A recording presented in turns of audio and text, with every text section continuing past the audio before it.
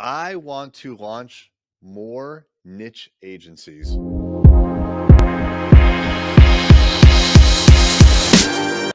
What's happening? It's Erik J. Olson. One of the things that Kevin and I have struggled with for years is to niche or not to niche. And, it's hard to niche because, when you first start a company, and for us, as an agency, when we first started, we needed the work. We needed money, right? And without money coming in, I wouldn't be here right now talking into this camera and talking to you. We needed the money, so we took work that came to us. Basically, anything that came our way, we found a way of doing it. As we matured and as the bank accounts got a little bit better and we had a little more financial freedom, we had the ability to start to niche a little bit and start to define what kind of work that we want to do. Now, it really started when I started to create like a blacklist. Like, we are not going to work with these kinds of industries. So these are obvious ones. We're not going to work with pornography in the pornography industry. Duh, right? I don't want to be associated with that. Tobacco. I'm not going to take on a tobacco client. Sorry, I just won't do it. I know it's legal, but I'm not into it. So it's things like that. I forget the actual list, but we had probably like 5 or 6 industries that were like, nope, we're not going to do work with them no matter what. And then there were some where we could take on that kind of work in different industries, but we knew from past experience that we weren't that good at it. But everything really switched when we started to look at, well, what are we actually good at? And we realized we were good in 3 segments. That's medical practice marketing, law firm marketing, and home services company marketing. And the moment that we started to niche in those 3 things and we reworked all of our communications and our messaging, our website, and our sales got aligned with that, we started to get a lot more leads in those 3 segments. As a matter of fact, we stopped getting leads, as many leads, at least in the old segments, but the new segments got way more leads than the old segments or before when we said we'll work with anybody.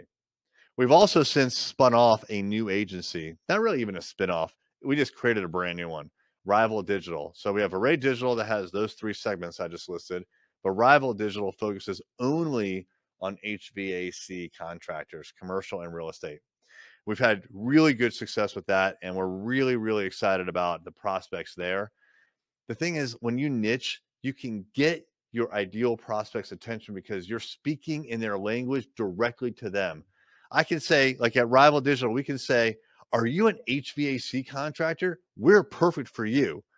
You can't do that here at Array Digital. At Array Digital, if we said that, we would alienate doctors and lawyers and other home services contractors if we just spoke to HVAC. So we have to speak in generalities, right? We have to generally say, we can help your marketing, but we can't say for HVAC contractors. That's the downside of not niching. So there's pros and cons, but what we found is that we really like the pros. And what we want to do is actually spin off new agencies over time.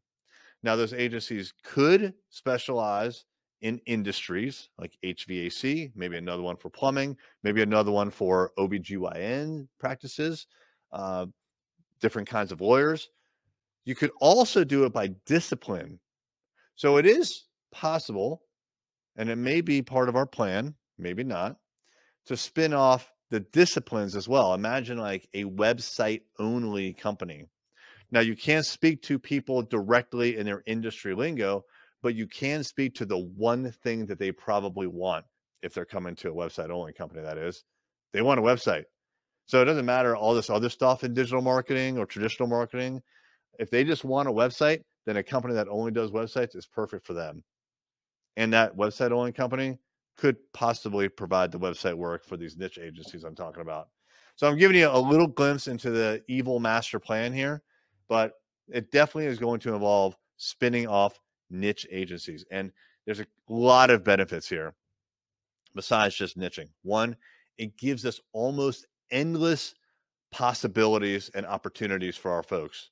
If we're spinning off a company every year, every 6 months, well, people have to work there. People have to run that, right? It's not going to be me and Kevin running everything. We're going to need a lot of people and a lot of leaders. That's opportunity for everybody here. And that's the whole reason that we're doing this journey to $100 million, to create endless opportunities for our folks. And that is the way we're going to do it.